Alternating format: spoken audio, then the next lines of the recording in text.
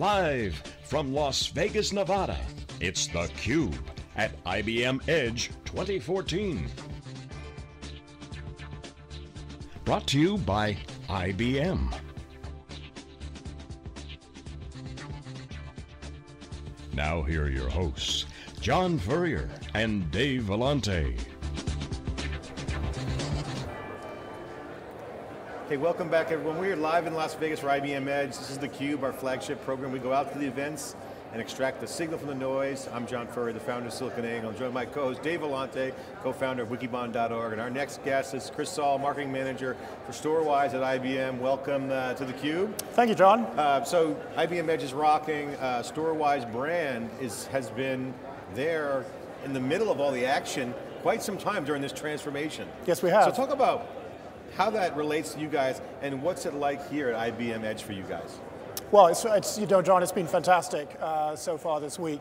We're using Edge to announce big improvements to our Storewise family and to our sound volume controller system.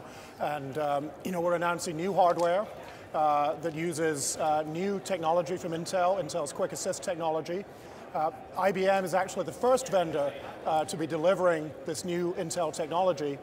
What it enables us to do is to improve the performance of our real-time compression. And when we do that, we can deliver as much as 5 times as much data on the same storage systems with the same or better performance than people were seeing on traditional storage systems. One of the themes that's clear here at IBM Edge, and certainly not so much of the other shows with IBM, but here at Edge, because you're in the infrastructure side of it, is the integration of the technologies at the chip level. You mentioned Intel, right? So, I mean, I know Intel's working on a bevy of products where, you know, security, stuff getting embedded into the chip level. We heard from Mike Kuhn, about talking about some of the differentiators around the storage side, right? So what does that mean to you guys? Because you guys are doing compression, it's heavy duty stuff. What innovation is going on inside the hardware that allows the software developers to write better code? Well, what's happening is Intel has produced a new set of chips, which they codenamed Coleto Creek. And what Coleto Creek does, it's a specialized chip that's dedicated to compressing data. And so with this system, with the new hardware that we've integrated, we can deliver as much as 10 times the performance for compressed workloads compared with what we were doing before. And when 10x. 10x. That fits the Larry Page model. I saw a book in the airport, 10x performance. That seems to be the magic number. Yeah, I think, you know, a number like that really gets people's attention. And when you combine the Intel hardware with IBM's real-time compression software, which uses that hardware to deliver customer value, and that's really what we're all about. And that's why we're saying with the new Storewise family hardware, you can be thinking about storage for half the cost of what you might have been looking at traditionally. I've always loved the Storewise brand. Dave and I have been talking about ever since the acquisition, the little tuck under deal. Love the name. But give me an example of that 10x, because that does get your attention. That's moonshot level kind of benchmark. What use cases are you guys tackling with that kind of power? Well, really, you know, what it's all about is pretty much any workload. We have a customer who is speaking with us here at Edge, Pelephone, who is one of the largest mobile providers in Israel. They were talking about their experience using real-time compression, using our sound volume controller technology, using our XIV storage. And when they turned on compression, they were able to get 10 times as much data in the same storage systems that they were using previously, and they got better performance out of the system as well. And funnily enough, the technicians were talking on the video about how, you know, tricky it was to explain that to their management, who, you know, were like, how does this magic happen? How can you get, you know, that big of an improvement and you get better performance as well? So, you know, that's what's happening in the real world. So Chris, I got a question for you. Big companies, large storage companies, why can't they build from the ground up organically? Why can't they innovate, build products that can ship tens and thousands of systems? Why can't they do that?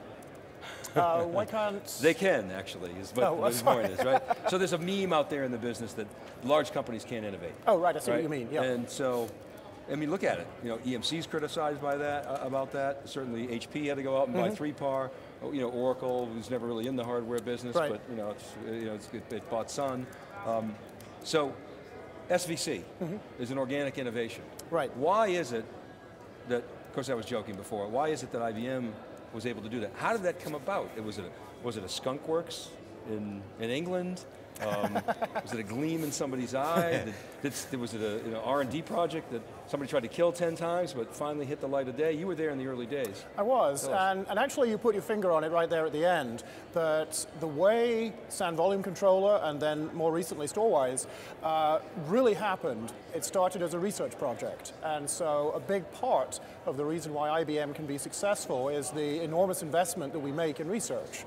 And so back in 1999, we had a team of people in Almaden who developed the idea for what became, in 2003, SAN volume controller. And then we have been delivering improvements to SAN volume controller, new hardware platforms, and then more recently the Storewise family built on the same technology since then. And I think, you were talking about innovation in large companies, and one of the things that we've aimed to do, and we've consistently done, is to look around IBM and look for technologies that other teams might have been developing and see how we can include them into the system. So for example, we stole the user interface from XIV, which most people acknowledge is the best interface in the industry, and that's now part of the interface for SAN volume controller and for Storewise family. We took the easy tier technology that started in DS8000, we built that into the system as well. And then more recently, we've actually started looking outside IBM. And so we integrated technology from Bridgeworks called SANslide that optimizes the use of network technology for remote replication to reduce cost. So it's this attitude of saying we'll look for the best technology we can, whether it's within IBM or whether it's coming from outside IBM, and integrate that into the system. I mean, IBM's had a sort of a very interesting history in storage, obviously. Sort of ebb and flow and sort of big investments and pull back on those investments and then started to make those investments again. And you're now starting to, I think, see the results. You can't just turn on and turn off and then turn back on. And, right. and that's kind of what IBM did in storage, but the sustained investment is now, you're seeing it. Yet, SVC was born in that climate of uncertainty, and it's succeeded wildly. What are the numbers now? I mean, you guys always talk about more than 10,000, and I think that's probably still the number, but what about the V7000? Or the Storewise family. So as you say, we've sold more than 10,000 SAN volume controller systems. And it must be way more. It is way more. It's one of those things that's kind of tricky to count, so we don't count it too often. It's big, yeah. With our Storewise family, we've sold more than 55,000 systems. We've sold more than 130,000 enclosures, so the drawers that the system's made up of. And we have more than 1.4 exabytes of capacity under management with that system.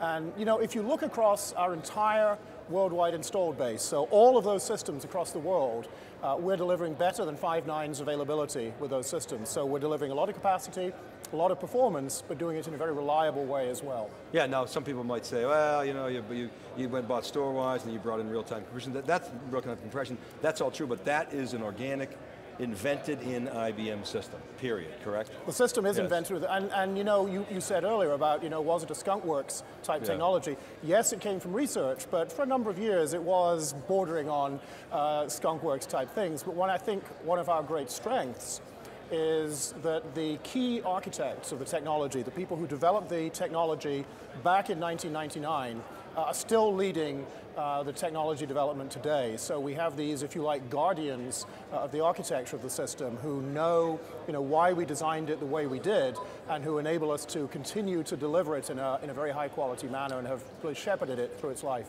So now, it's interesting because the SVC technology has become an underpinning of IBM's software-defined strategy, as well as its flash strategy, which is quite interesting because many flash systems, including TMS, when IBM bought it, lack a robust stack. So you said, okay, you just put it behind an SVC and voila, instant stack. That's right. So talk about the importance of stack, why it's so hard to build a hardened stack, and why it takes so long. It's tricky to build a hardened stack for a storage system because you have a number of different things that the storage system is trying to do. So we're trying to deliver performance with caching, for example. We're trying to deliver different types of functions, so perhaps local replication and remote replication. We're trying to deliver functionality like thin provisioning. We're trying to deliver automated tiering, like our easy tier technology. each of these functions has an influence on the others.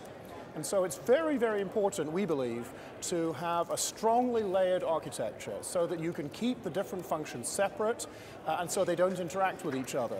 The result of this is that with SAN volume controller and with Storewise family, you can use any of the functions in any combination because our architecture keeps each of the functions separate. So if you want to do replication between a thin provisioned volume and a non-thin provisioned volume, you can. If you want to make a copy from a compressed volume to an uncompressed volume for some reason, or the other way around, you can do that. And if you look at a lot of our competitors, you find that because they're less careful about protecting the architecture, because they're less careful about separating the functions, there are restrictions that we don't have with our system. So like you can't use a thin provisioned volume if you also want to do snapshots or something like that. And those are the sorts of things that make a system harder to use.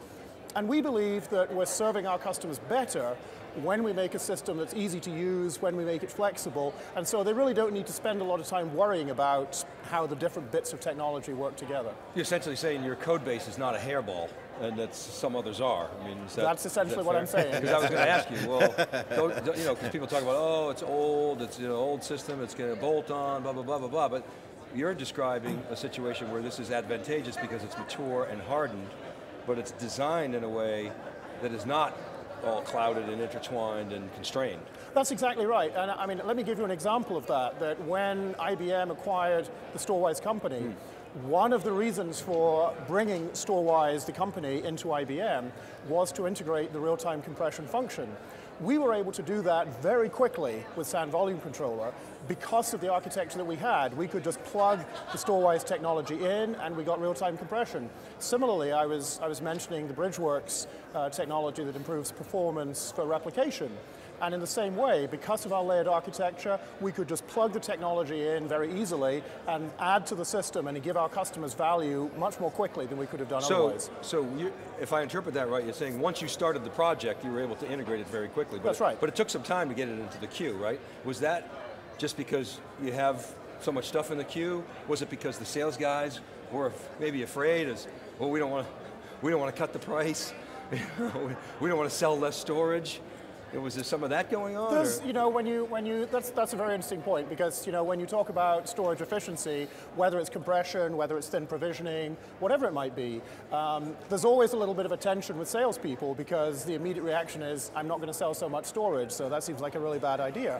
But the flip side of that is that whatever it is you are trying to sell becomes easier to sell because it's now much more appealing to your customers, it's much more price competitive, and so, you know, people are going to want to talk to you about that. I mean, everybody wants to find out how you could save cost in IT.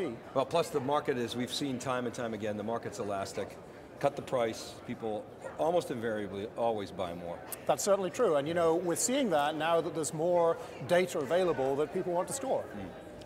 All right, Chris, well, thanks very much. Appreciate your Chris, perspective. great to have you on theCUBE. Storewise, this is theCUBE, live in Las Vegas for IBM Edge. We'll be right back after this short break.